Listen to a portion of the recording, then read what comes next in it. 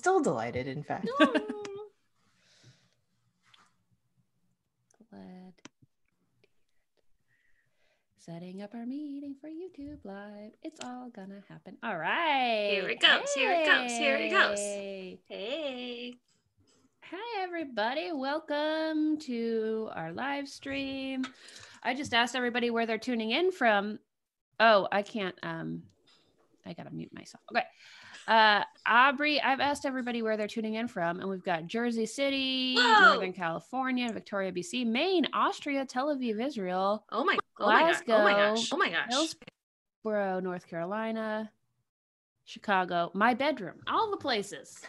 Oh, so many places. Yeah. Thanks for tuning in, everybody. We are so excited. We're doing a whole week of live streams this week from our shelters in place.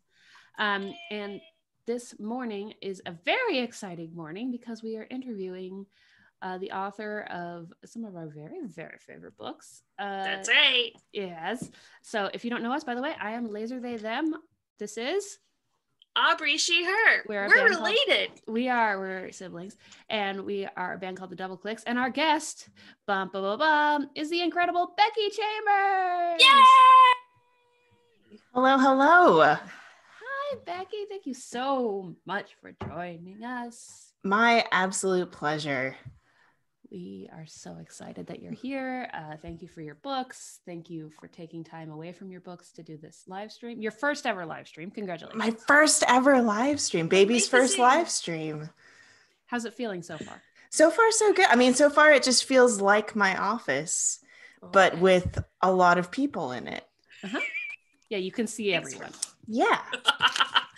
Thanks for having us in your office. Yeah. Oh, yes. Welcome. I cleaned this side of it for you. It looks great. Thank you. This side that you can't see is as it always is. So yeah, excellent. Yeah. Yes. Yeah. I have a very strategic, like this part is where the garbage is. Like I hide things behind other things. It's great. But you know, it's great. Well, folks, I'm going to read Becky's bio just in case for some reason you haven't read the books yet and don't already know, which you will be doing immediately after this live stream. I envy you. All right, here we go. Becky Chambers is a science fiction author based in Northern California. She is best known for her Hugo Award winning Wayfarer series, which currently includes The Long Way to a Small Angry Planet, A Closed and Common Orbit, and Record of a Spaceborne Few. Her books have also been nominated for the Arthur C. Clarke Award, the Locus Award, and the Women's Prize for Fiction, among others. Her most recent work is To Be Taught If Fortunate, a standalone novella. Becky has a background in performing arts and grew up in a family heavily involved in space science. She spends her free time playing video and tabletop games, keeping bees, and looking through her telescope. Having hopped around the world a bit, she's now back in her home state, where she lives with her wife. She hopes to see Earth from orbit one day. Welcome, Becky. Thank you. This is addressed a little bit in the bio we just read, but what is your writing origin story and your sci-fi origin story? I mean, I've been writing since I was itty bitty. I can't remember. Well, I mean, I'm sure there was a point in which I didn't write other than like crayon on the wall or something. But no, it's always been how I communicate and what I like to do. And sci-fi, I can't remember not loving sci-fi. I joke about this, but it's not a joke. I can't remember life before Star Trek. Like Next Generation aired when I was 2.5 years old. I've never not had that and Star Wars in my life. So the two together just were a natural merging of my entire existence. So very familiar. Mm-hmm. Yes. That's incredible. So when do novels start coming into that? So I started, my first novel was The Long Way to a Small Angry Planet. Oh, wow. Okay. And yeah. And so I started working on that I started cobbling together bits and pieces of that in college. The story goes that I had a really boring job on campus. And I worked at the gym, and I'm not a gym person. And I worked the 6 a.m. shift, which is not an hour that I'm awake. And my job was just to swipe people in at the front desk, and it was super, super, super boring. So one day I was making up aliens, and like you do.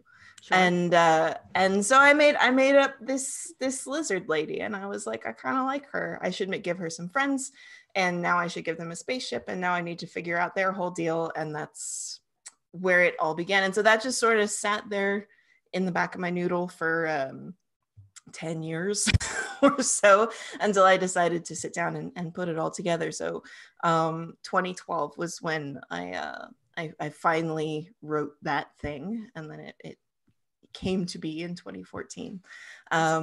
So yeah, so it was a long gestation period awesome. To get it going. But yeah, it was something I always wanted to do, and I'm very, very lucky to have this be my job now. So that's awesome. That's so great. Well, your latest work, as we said, is To Be Taught If Fortunate. Your titles are amazing, by the way. Would you be willing to read us a little bit from it right now? I would, absolutely. Excellent. I happen to have it right here. Whoa! Wow! Completely unplanned. Okay, so To Be Taught If Fortunate, I'll be reading from this, which is the UK version. This is the US version. They're very different covers, but equally good. This one just has more vowels in it, but they're exactly the same. So the bit I will be reading from is near the beginning of the book, and it's a novella, so it's a nice slim read.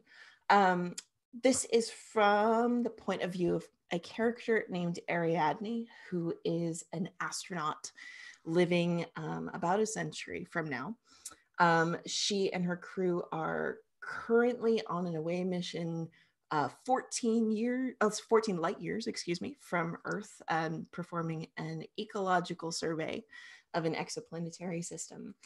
In this bit, she is talking in retrospect about joining the space program. The organization in question is called OCA, which stands for Open Cluster Astronautics. And that is all you need to know to dive in. In terms of formal training, I'm not a scientist. I'm an engineer. I build the machines and provide the propulsion that gets scientists where they need to go. I'm a support class, in essence. I've always felt most comfortable in that role. The day I applied for trainee work at OCA, just shy of 19, I walked in the door of the Vancouver campus with no thought beyond keeping my feet firmly on the ground. I imagined a life of craning my neck back as my work vanished into the clouds. I had no idea how far I would go, but then I'm not sure OCA knew that about itself either. It's understandable why humans stopped living in space in the 2020s. How can you think of the stars when the seas are spilling over? How can you spare thought for alien ecosystems when your cities are too hot to inhabit? How can you trade fuel and metal and ideas when the lines on every map are in flux? How can anyone be expected to care about the questions of worlds above when the question of the world you're stuck on, those most vital criteria of home and health and safety, remain unanswered? Keeping probes and satellites spinning is one thing. Keeping astronauts alive is quite another. In the throes of the Great Shift, there were none with sufficient stable resources, human, monetary, or material, to keep that latter work going. Even if there had been, those who held the purse strings so often had motives beyond the glorious dawns they claimed to support. If you wanted the funding and facilities for spaceflight, you could either appeal to your government, whose support for the sciences might prove hollow as soon as there wasn't a war to win, or to a corporate entity, which would chase scientific progress provided that there was a positive correlation to their bottom line. So much for the benefit of all mankind. For the people who worked on those programs, the astronauts, yes, and the breakthrough scientists, yes, but also the thousands upon thousands of everyday engineers, mathematicians, doctors, lab grunts, and data hounds whose names and stories are lost to us, these were not the futures they were chasing. They'd been sold on a vision of discovery and progress accessible to everyone, a global mindset, an enlightened humanity. Instead, they found that dream inextricably, cripplingly anchored to the very fonts of nationalistic myopia and materialistic greed that said dream was antithetical to. I imagined many despaired at this reality, and perhaps lost heart. But our history remembers those that did the opposite. People of science, after all, are stubborn beyond the point of sense. Have you ever been in a place where history becomes tangible, where you stand motionless, feeling time and importance press around you, press into you? That was how I felt the first time I stood in the astronaut garden at Oka PNW. Is it still there? Do you know it? Every OPA campus has, please let it be has one, a circular enclave walled by smooth white stone that towered up and up until it abruptly cut off, definitive as the end of an atmosphere, making room for the sky above. Stretching up for the ground, standing in neat rows and with an equally neat carpet of microclover in between, were trees, one for every person who'd taken a trip off Earth on an Oka rocket. It didn't matter where you were from, where you trained, where your spacecraft launched. When someone went up, every Oka campus planted a sapling. The trees are an awesome sight, but bear in mind, the forest above is not the garden's entry point. You enter from underground. I remember walking through a short tunnel and into a low-lit dome chamber that possessed nothing but a spiral staircase leading upward. The walls were made of thick glass, and behind it was the dense network you find below every forest. Roots interlocking like fingers, with gossamer fungus sprawled symbiotically between, allowing for the peaceful exchange of carbon and nutrients. Worms traversed roads of their own making. Pockets of water and pebbles decorated the scene. This is what a forest is, after all. Don't believe the lie of individual trees, each a monument to its own self-made success. A forest is an interdependent community. Resources are shared, and life in isolation is a death sentence. As I stood contemplating the roots, a hidden timer triggered and the lights faded out. My breath went with it. The glass was etched with some kind of luminescent colorant, invisible when the lights were on, but glowing boldly in the dark. I moved closer and I saw names, thousands upon thousands of names, printed as small as possible. I understood what I was seeing without being told. The idea behind open cluster astronautics was simple: citizen-funded spaceflight, exploration for exploration's sake, apolitical, international, nonprofit. Donations accepted from anyone, with no kickbacks or concessions or promises of anything beyond a fervent attempt to bring astronauts back from extinction. It began in a post thread kicked off in 2052, a literal moonshot by a collective of frustrated friends from all corners, former thinkers from big names gone bankrupt, starry-eyed academics who wanted to do more than teach the past, government bureau members whose governments no longer existed. If you want to do good science with clean money and clean hands, they argued, if you want to keep the fire burning, even as flags and logos came down, if you understand that space exploration is best when it's done in the name of the people, then the people are the ones who have to make it happen. And we did. Their names are on the root level glass, those original 12, in font no bigger than any other. So are the names of everyone who has ever given anything to the cause. Doesn't matter if you're a millionaire who kept our lights on every year, or somebody who donated a spare tip a grand total of once. The amount a person can spare is relative. The value of generosity is not. All those little cobbles were enough to pave the road back to Luna, then to Mars, and the asteroid belt, and beyond. I tried to find my name on the wall. I'd given all my beer money to an Oka employee I had heard speak at school 4 months prior, but the lights came back before I located myself. I was returned to the world of tendrils and worms, fungus and rock, locked together in an unbreakable web. Viewed in this way, you can never again see a tree as a single entity, despite its visual dominance. It towers. It's impressive. But in the end, it's a fragile endeavor that can only stand thanks to the contributions of many. We celebrate the tree that stretches to the sky, but it is the ground we should ultimately thank. Oh my God. Yay! That is amazing. That's Thank you. a hard thing to listen to right now. This is beautiful. Yeah, we got to hear that in Dublin when we were all at Worldcon. Yes. Yeah. Oh my gosh. And it was stunning then, and it's even more now. I know. Right now, it's just like everybody sciencing and helping each other. Oh my god, my feelings are real. Everybody needs to read this book right now. Oh yeah, no, the chat is agreeing. Everybody's like, deep breaths, everybody. Yes. That's amazing. Yeah, let's talk about To Be Taught or Fortunate. I'm not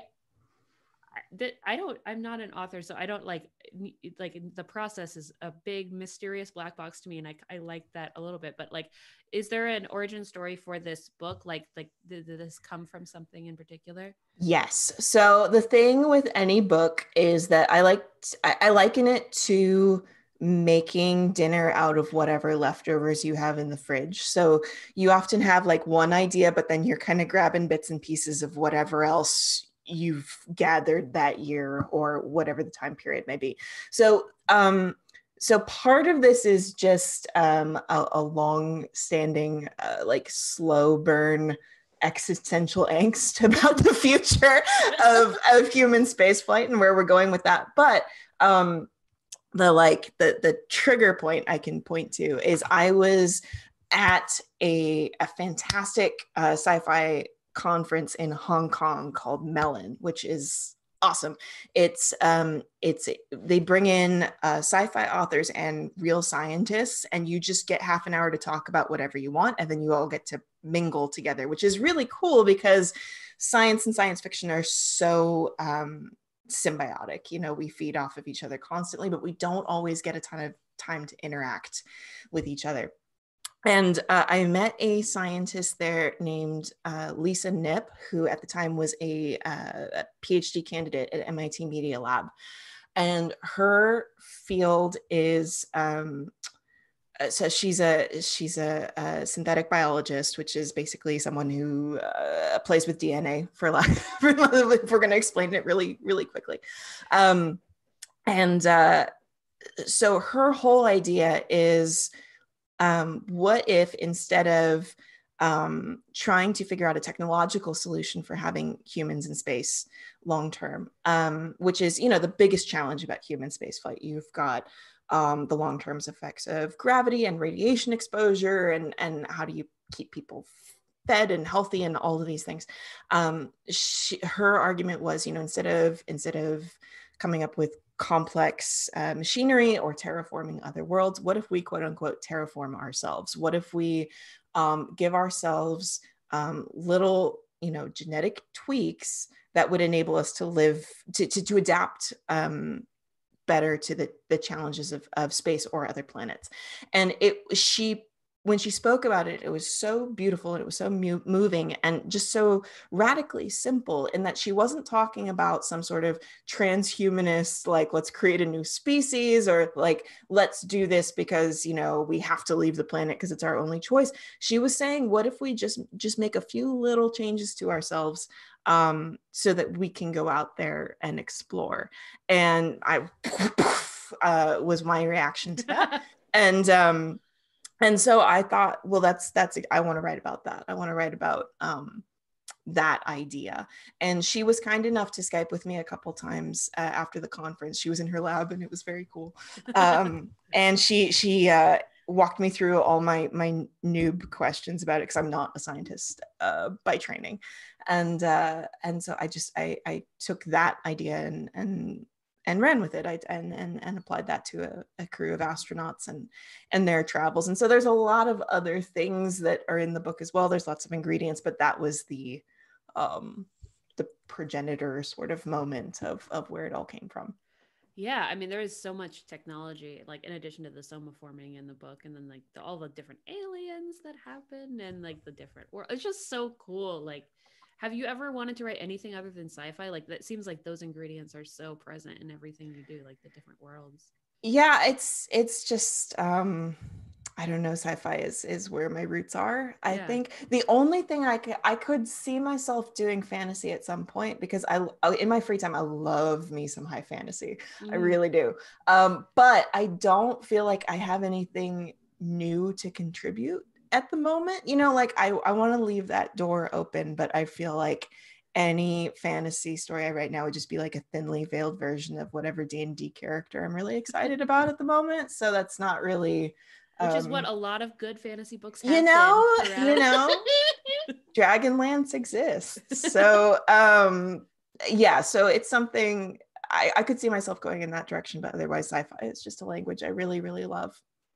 That's awesome. I mean, this book, like your other ones, also has a really wonderful, like, kind of found family story, which, of course, for, you know, a lot of us, and especially like the queers and people among us, are just like, yes, yes, yes, thank you very much. I will curl up inside this book. And like, even like when bad things happen, it just kind of makes you comfortable. Like your books have a bit of like, people are smart and they're take care of each other in a way, like, and it feels nice. Like, is that something you think about when you write? It's just like, this is nice. It's very intentional. I mean, on the one hand, for starters, I think most people are smart and most people do take care of each other, and so I think that those are very human traits that are worth highlighting. But yeah, the that sort of comfort is something I do very intentionally, which is not to say that everything in my books is comfortable. There's a lot of really scary or creepy stuff that happens, but ultimately I want to leave you with a sense of hope. You know, I think that science fiction is such a powerful, I mean, I'm biased, but I think it's such a powerful medium in that it shows us what the future could be. And if all we're talking about are futures that are uncomfortable or scary, then we won't want to go to them, you know. But if you tell stories about futures that feel hopeful and possible, and a place you could live even though bad things still happen, because that's just life, you know, if it's a place where you're like, I could live there, I could be in that future, I think that's so important right now, especially when things are a bit grim. You know, we need to have a compass to point ourselves toward. You know, we need to have something where we could say, well, okay, this right now is tough, but what's going to make the struggle worth it? What kind of world are we working toward? And that's what I try to do with my work. That's wonderful. Oh my gosh, I have so many more questions for you, Becky, but time is going fast. So I'm gonna switch a little bit to Wayfarers now. And we already talked about like the beginnings of this book, which is great, or the series. But I want to ask you about because these books, unlike the To Be Taught of Fortunate, have a whole world of these like galactic commons of different alien species, which are just so cool, and they all deal with like gender differently and relationships differently and societal structures differently. And I just want to, ask if you could talk about like how you develop those worlds. There's so much. I would like to talk about nothing better. Inventing aliens is my favorite thing in the whole world. I mean, that's the great thing about sci-fi, right? Is that you can just have a blank slate and you can just get rid of all the assumptions and taboos and, you know, and just say, well, what if this, what if that? And people are like, yeah, it's got scales on it. That's fine then. I always start with aliens with biology. Mother Nature is my biggest inspiration. I could never do anything as weird as nature does on its own. Like it's just, you can't make that stuff up. And I'm always like sponging up, you know, nature shows and nonfiction books, or, you know, and I love aquariums and the zoo and hiking and all these sorts of things. So it usually starts with whatever thing I'm like hyper fixated on at the moment, be it, you know, cephalopod chromatophores or eggs, or, you know, whatever thing it is. I'm like, oh, that's neat. And so I'll start with that. Egg laying is a great example. So you start with, let's say you have a civilization level species that lays eggs. instead of giving live birth as we do. Okay, so if you, instead of having to like carry an infant inside of you, if you can just leave it somewhere and it's going to hatch fully formed and you don't have to carry it around for 2 years and it can just walk around and feed itself, what does that change about your concept of motherhood? What does that change about your concept of family, of childhood? And from those affect everything, right? How does that affect your architecture? How does that affect your art? How does that affect the kind of homes you build? How does that affect everything?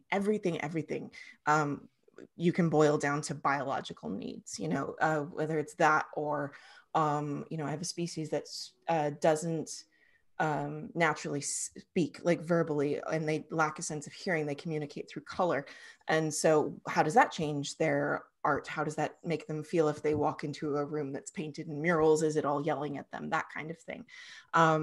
I could give a million examples of this because Yeah. I get so excited about it, but it's but those are the sorts of rabbit holes I dive down when I'm making new alien cultures. That's amazing. Becky, I read that you have your own wiki, your local wiki for I do. Wayfarers lore. I do. I've written so much stuff that I will never use, or that I might use at some point. Yeah. And also because, I'm 3 novels in and I'm working on the 4th right now. And don't get excited. It's not done yet. I'm not excited. It's in that phase where I just want to set it on fire, but it's fine. Okay. Yeah, I don't care. Finish it out, whatever. But yeah, so it's gotten to the point where I have to be able to keep things straight, or else I'm going to get letters, as we do. So I have a locally hosted wiki where I keep all of my, history of different species and biological things and what I've established about, art styles or, technology use or blah, blah, blah, all the nitty gritty. It's very useful. Absolutely. That's awesome. So that's so nerdy. I'm so into that. All right. Becky, can we talk about robots now? I would love to talk about robots. Okay. I love robots so much. Do you have like, what do you have favorite robots? Like fiction, reality? What is robots? What does robot mean to you? What is do we have like 5 hours? Oh no. Nope. What does robot? No, the novella version. Yeah, sure. Favorite robots. I mean, Data, I think is my first, of course. Yeah. I mean, who doesn't? Like, Absolutely. What of us like 80s, 90s kids don't Absolutely love Data? Well, and Data and R2D2. I mean, those were my 2 best friends growing up. So, yeah, I've just always been drawn to them, and I don't know why. I wish I could give you a nice, succinct reason for why I love robots so much, why I want to be a robot. Like, if somebody could upload my brain into a robot or a computer, like, absolutely sign me up. I have no qualms about that whatsoever. I can tell you why I want to be a robot. Tell me why you want to be a robot. Oh, it's a lot of free. No, that's great though. Yeah. Like, okay. Yeah, robots are the best. They really are. They really are. I love to think about how robots think. I love to think about what separates us from them. I mean, besides, obviously, we're biological, they're organic, but like at what point, we talk about, they're just programmed to feel that way or blah, blah, blah, but aren't we the same? Aren't we just all these, unseen processes of if-thens and chemical ones and zeros? Do you know what I mean? So it's, I love robots dearly. I have no conclusion to this statement. I'm just very excited about them. I mean, that's great. So the Closed in Common Orbit, which is the book that has, it's a very robot heavy book. It's a very robot heavy. It has 2 prominent AIs in it. And so I guess, I mean, we've kind of just talked about like why you wanted to write a story with like this AI main character, and Sidra is just amazing. Do you want to talk about Sidra at all? I can totally talk about Sidra. So Sidra is, without giving too much away, Sidra is an AI who is originally designed to basically be the monitoring system for a spaceship. And so that's what she's designed for. She's designed to be housed in a ship and to have lots of different cameras, and that's the kind of body she understands. And through circumstances, she ends up being installed in essentially an android. It's called a body kit, and she has to get used to that sort of existence instead. And so it's her story. So there's two different storylines in the book, and hers is very much focused on her coming to terms with this body that she didn't choose for herself, and learning how to perceive the world differently, learning how to interact in spaces that are designed for humans and other species, and definitely don't keep her in mind, also because she's illegal, like she's not supposed to be there, and if she gets found out, she's in a lot of trouble. So it's a story about her getting used to both a form and a society that were not her choice, but she has to make her way in anyway. So yeah, it's amazing. Yeah, I mean, and you talked about this a little bit, but it has like these stories of like she was programmed to like prioritize other people's needs above her own, and that's like, that sounds familiar as yeah, like, and it's just like and then also like having to reclaim her own body, and like the like kind of the narrative with tattoos and stuff like that. It's just like when you take these real human moments and then they're in sci-fi, and then you read them, and then you read them like 12 more times, and it's just like it helps people process stuff. It's really cool. Like are you processing stuff as well when you're writing it, or are you like, is it something that's like, okay, I have a list of really important smart Becky things I want to put in a book, and then I'm going to fix everybody's lives? I would love it if I had a list of smart things. I have no idea what I'm doing at any point ever. I often am processing things without realizing I'm processing things. Or I may have something that I'm drawing from, but not in an intentional, like, this is the moral of the story sort of way. It's the, I may connect. I try to find connections with characters who are obviously way different than me. I don't know what it's like to be an AI stuck in a body and you only have one pair of eyes, and no one knows what that's like.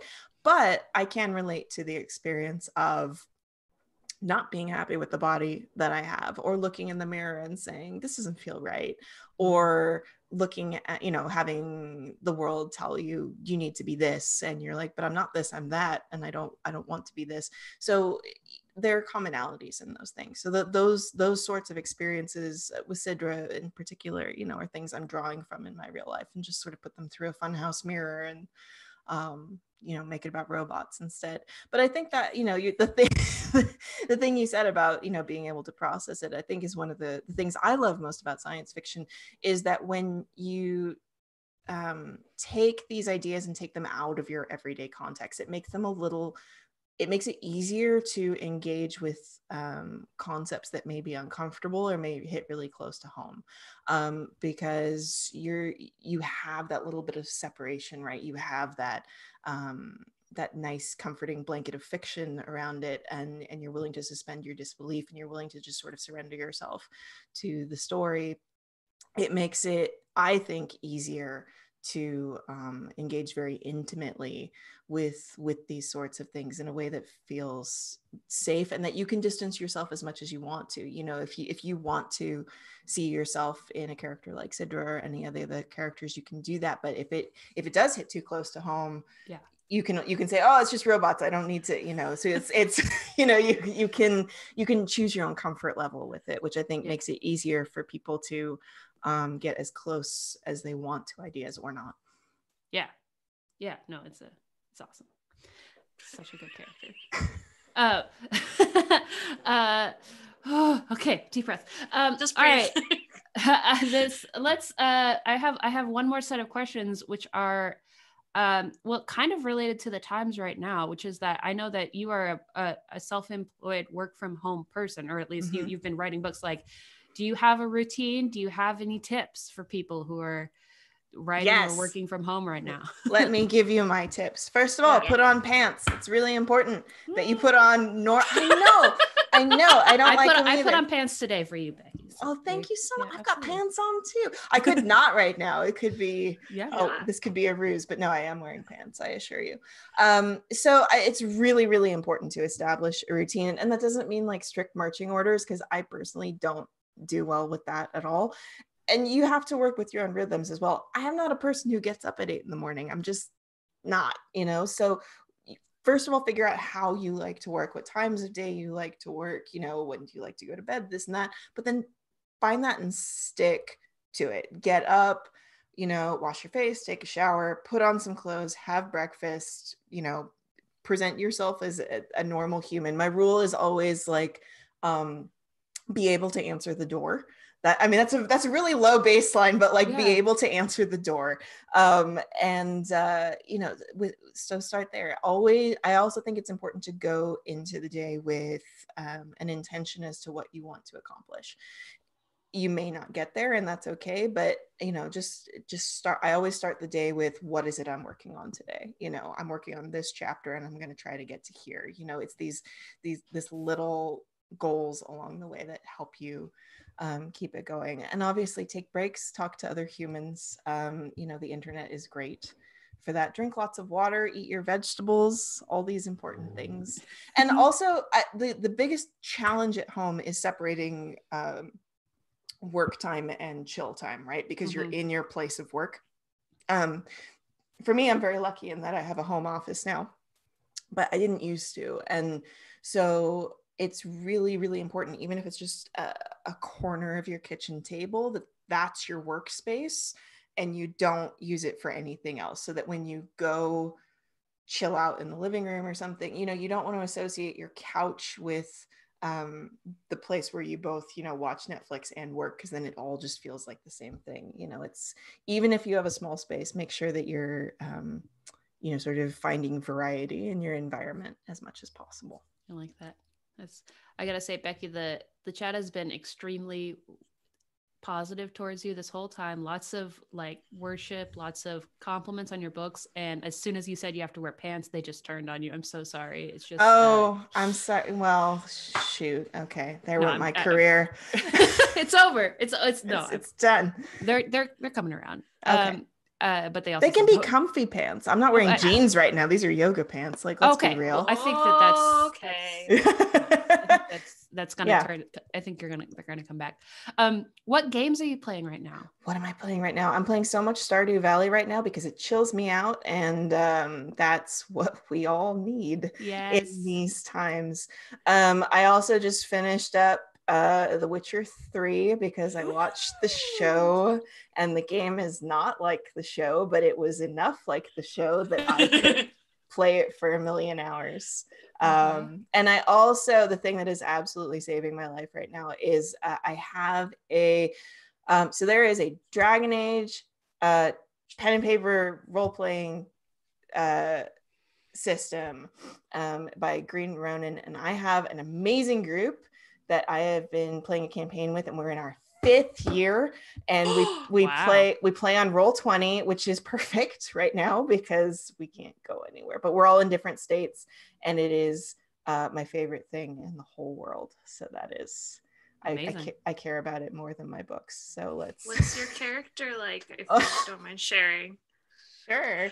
So I play a character named Elodie, and she is a Norwegian exile. She was supposed to be a chevalier, but she got kicked out of the academy and is now she's now hoofing it around Ferelden with the rest of her mercenary pals. She's very not like me. she's very fussy, and she's very snobby about things, but in a way I think is endearing, but then I'm biased. So she's all about that honor and chivalry and stuff, but is constantly making bad decisions. So that's fun. Yeah. It's a lot of fun. Nice. It's my goal to get any interview I'm in to turn around and let me talk about Dragon Age at some point. This is my secret agenda. I mean, the rest of this interview was just an excuse to get you to get to that to get question. here. So, yeah. So right. That's all we need. So do you have any like book recommendations? Do you read books as people who like your books? Yes. So the best thing I've read this year by far is This Is How You Lose the Time War. I already read that one. It's really good. It's so good. It's That's so two good. recommendations now. It's one of those books where you like kind of like hold it up against your face at the end, and you just want to absorb it like into your being. It's so good. I read a lot of nonfiction because at the end of the day, if I've been working on a book all day, the absolute last thing in the world I want to do is pick up a book. So what am I reading right now? I just finished a great book called Dr. Space Junk versus the Universe, which is about so it's about space junk, and it's about the potential future archaeological value of space junk and how we need to think about space junk not only as like an environmental problem we need to clean up, but also as artifacts of the space age and of our current space age, not just the space race, but of now, and whether there should be ways to preserve some of that stuff rather than just, letting it burn up. And it was a totally brilliant, thought-provoking read. So if you like space stuff, I totally recommend it. That sounds great. All right. Well, I have one last question, which I bet you expect, which is if you'd like to answer what is next, what is current, what is coming, what should people, Becky Chambers fans in the crowd, what are we waiting for? Oh, so I've got so much stuff coming. So I don't have anything coming out this year because this year I am writing all this stuff. You just want a Hugo, take a break. Thank you. So as mentioned, I'm working on the next Wayfarers book. It does not have a title yet. It should be out early next year. And I also have 2 novellas coming from Tor.com, which are a completely different thing. I'm writing solar punk for them. So amazing. It's very exciting. It's very exciting. Much as I love spaceships, and there's a robot in that one too. So yay! So get hype. So those are the projects I've got on various burners at the moment. Awesome. Great. Yeah. Anybody watching, there are links to Becky's books in the description of this video, IndieBound and Amazon links. So please go read them all before you try to talk to us again. Thank you so much for joining us. Thank you everybody so much for watching, and stay tuned. The Doubleclicks will be back in about 15 minutes for a live stream Jackbox games with the Library Bards and Paul and Storm and some other amazing people. So yay, thank you, Becky. Thank you so much. This was so much fun. Absolutely. Stop in the live stream. Bye everybody.